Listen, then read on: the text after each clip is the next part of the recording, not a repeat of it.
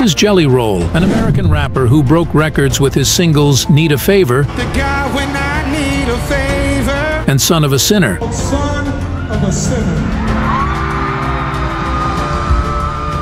The latter of which won 3 CMT Music Awards. Before all that, Jelly Roll was just a kid lost in the shadows of Nashville, spending 8 years in jail between the ages of 14 and 26, which broke him even more. What challenges did he overcome to become the man we know today? What was his secret for pushing through 15 years without a clear win? This is the story of the legendary Jelly Roll.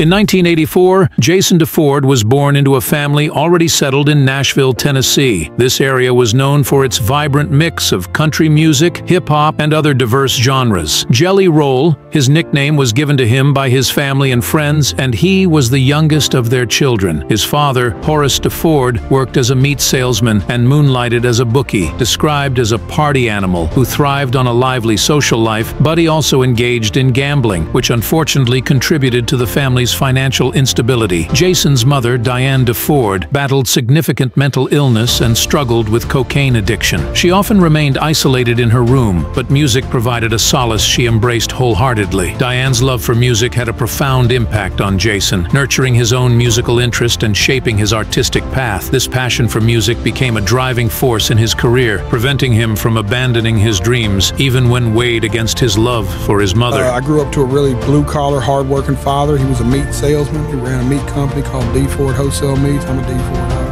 He also booked bets on the side, so he taught me about that non-stop hustle, baby. My mother, when I was younger, she's way better now, but she struggled with like mental health and addictions. Jason's childhood in Antioch, a neighborhood notorious for poverty and the most limited opportunities in Nashville, further exposed him to a harsh reality. Surrounded by drug dealers and bars on every corner, the only figures of success he encountered were often involved in risky and illegal activities. These combined circumstances, including his family environment and the people around him, undoubtedly influenced his early choices, leading him to engage in risky behaviors like underage drinking, substance use, and involvement in criminal activities. Horrible. We robbed a couple of guys for some weed, but they called the police because we took some money and some stuff, and it was an armed robbery. I mean, we went in there with a gun. I regret it every day of my life, Joe. You know, I mean, I was a kid. Now, I'm not making an excuse, but I would like to paint the picture that I literally did not have pubic hairs. I'm a 15-year-old kid when it happens, you know?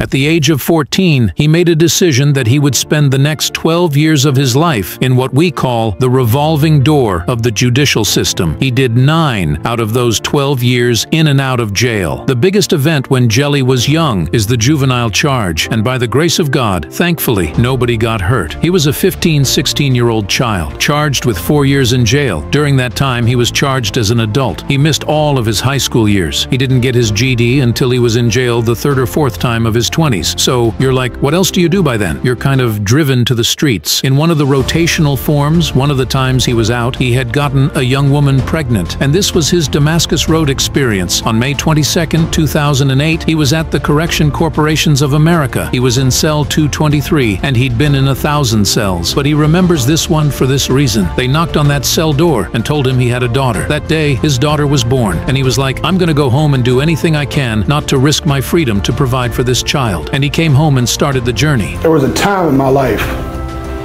where I truly thought this was it. That this was your future. Yeah. And then coming here, you know, just after getting nominated for 2 Grammys, it just hits different. You know, it's just...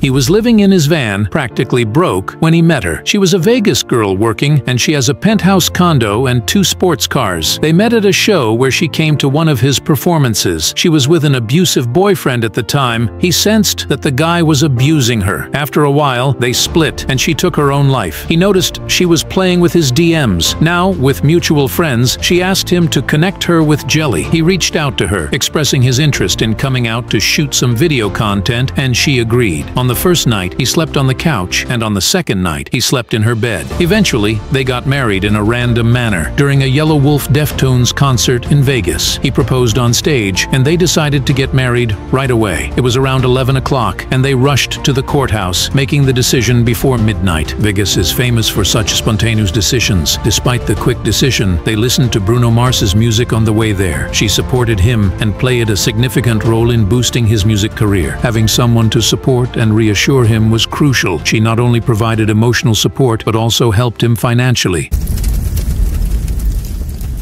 Before transitioning into country music, Jelly Roll launched his career in hip-hop. Inspired by rappers such as 3 6 Mafia, UGK, and 8 Ball and MJG, he sold mixtapes out of his car, starting with a string of releases from his first project, The Plain Schmear Tape, in 2003, followed by the 4-part Gamblin' on the White Boy series from 2004 to 2011. During this time, he didn't experience much success. He was performing for less than $1,000 per show, barely able to afford to eat. However, he kept going step after another, and in 2010, his collaboration Pop Another Pill with Memphis rapper Lil White reached over 6.3 million on YouTube. At that point, you could feel in Jelly's songs how much he was struggling, how much he thought he had fallen in life. But this gave him the light he was searching for, realizing that there were people on the other side of the planet who wanted to listen to his music. On July 7, 2022, one of Jelly's biggest dreams happened. He was invited by country singer Craig Morgan to join him on stage at the Opry to perform Almost Home. After that, Jelly started hitting success after success. He scored his first #1 on rock radio with the track Dead Man Walking, and his first #1 song on country radio with his debut country single, Son of a Sinner. He made history with a record-breaking 25th week at #1 on Billboard's Emerging Artists chart. There is something poetic about a 39-year-old man winning New Artist of the Year. I don't know where you're at in your life or what you're going through, but I want to tell you to keep going, baby. I want to tell you success is on the other side of it. I want to tell you it's going to be okay. I want to tell you that the windshield is bigger than the rearview mirror for a reason, because what's in front of you is so much more important than what's behind you. Let's party, Nashville!